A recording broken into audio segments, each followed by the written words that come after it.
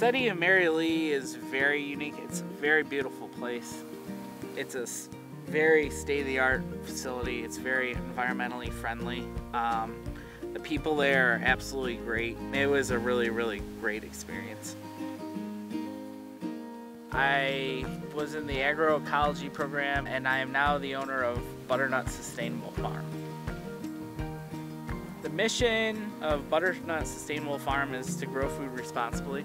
Sometimes with modern farming techniques, you're trying to beat nature, and this is kind of the idea of working with nature.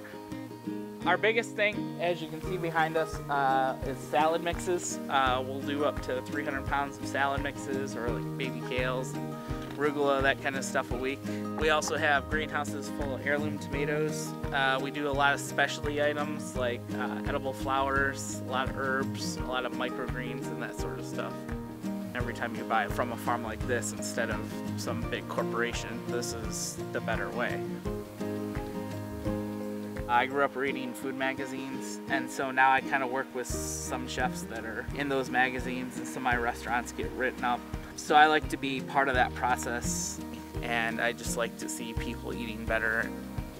I just like the whole aspect of being outside, working in the dirt, just to be able to do something where you actually produce something and you get to enjoy yourself, even though it is hard work and a lot of work. It's, you know, it's rewarding.